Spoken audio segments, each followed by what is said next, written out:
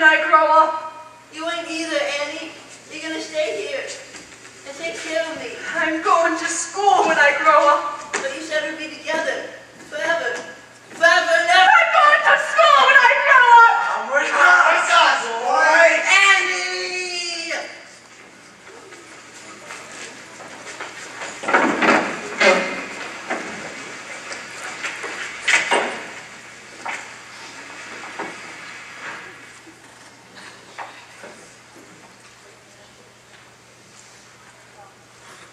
Katie, I will not have it. Now, you did not see when that girl after supper tonight went to look for Helen in her room. Captain, you don't understand. The child practically climbed out of the window to escape from her. What kind of teacher is she? I thought I had seen her at her worst this morning, shouting at me, but I come home to find the entire house completely disorganized by her. Yes, but you don't understand. Helen won't stay 1 second in the same room, won't come to the dinner table with her, won't let herself be bathed, undressed, or put to sleep, or even by Bonnie now. And the end result is that you have to do more for the child than ever before behind school services. From the moment she stepped off the train, she's been nothing but a burden, incompetent, impertinent, ineffectual, immodest. She ate with a spoon, Captain. What? Not ineffectual.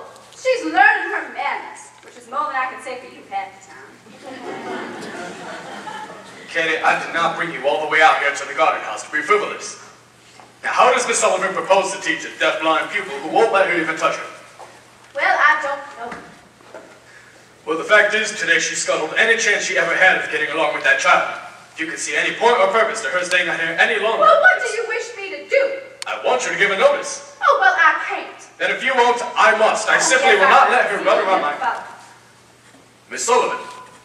Captain Keller, Riley said I'd find a bulb over here in the garden house.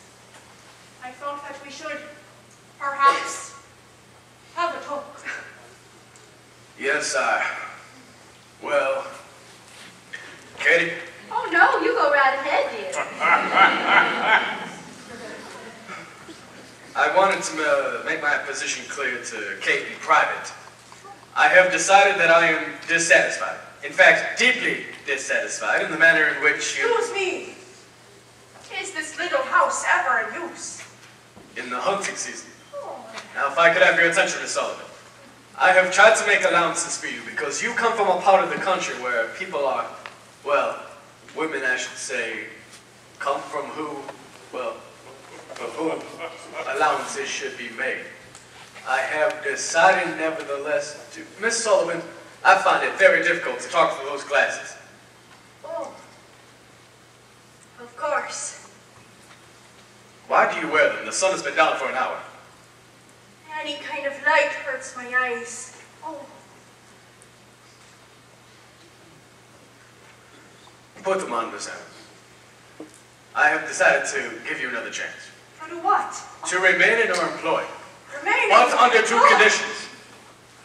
I am not accustomed to rudeness in servants or women, and that is the first. If you are to say there must be a radical change of manner. Whose? Yours, young lady, isn't it obvious?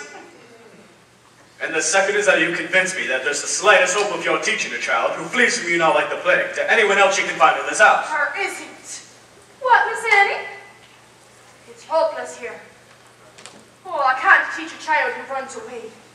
Then do you propose to Well, if resign? we all agree that it's Well, hopeless, Miss Annie, I then do not agree. I think perhaps you underestimate Helen. I think that everyone else here does. Oh, but she learns. She learns. Do you know she began talking when she was only 6 months old? She could say water. Well, almost. Wawa. Wawa, but she meant water, and she knew what it meant. And only 6 months old, why, I never saw a child more bright or outgoing.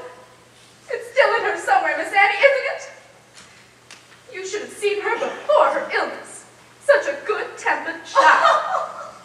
Oh, she's changed. Miss Annie put up with it. And with us. Us? Oh, please.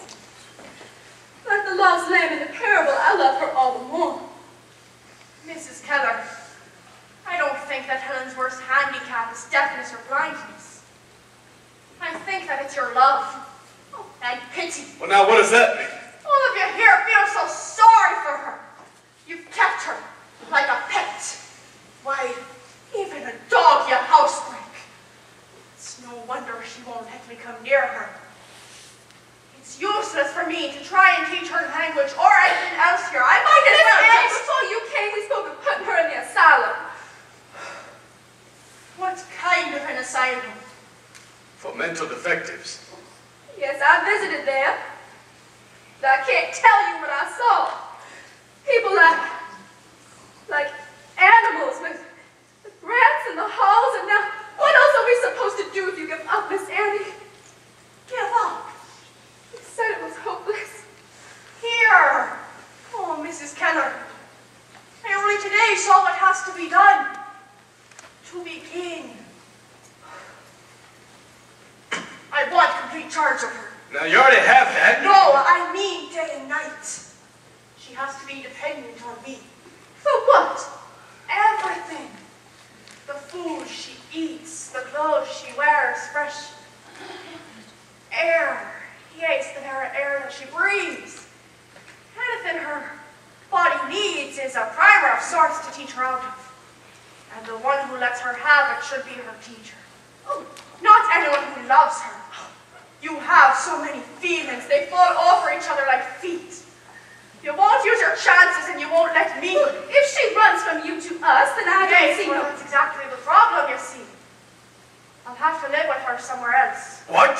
Until she learns to depend on and listen to me. For how long? Why, as long as it takes. Oh, Mrs. Keller. I've packed half my things already. Miss Sullivan! Captain Keller, it means both of your conditions. It's the only way I can get back in touch with Helen. And I don't see how I can be rude to you again if you're not around to interfere with me in my teaching. And what is your intention if I say no? Pack the other half for home? And abandon Helen to this... To the asylum. I grew up in such an asylum. Oh, the state almshouse. Rats. You worry about rats. Why, my brother Jimmy and I, we used to play with the rats because we didn't have toys.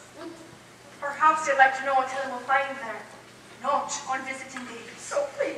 One warns, one of the old women. Crippled, blind, most of them dying. But even if what they had was catching, there was nowhere else to move them. And that's where they put us. The room that Jimmy and I used to play in was the dead house. Oh, where they would keep the bodies until they could take the graves. No, I know what you're thinking, but it made me strong. However, I don't think you need to send Helen there. She's strong enough. I have no other conditions. Miss Annie? Yes. Where would you take Helen? Oh, I don't know, perhaps. Italy? Oh, I'm please, afraid please. not. Well, I suppose I can't have everything. How would this here garden house do? Oh, furnish it. Bring Helen here after a long ride so she won't recognize it. And you can see her every day, if she doesn't know. When? Well, is that all? Oh, that's all. With your permission, dear?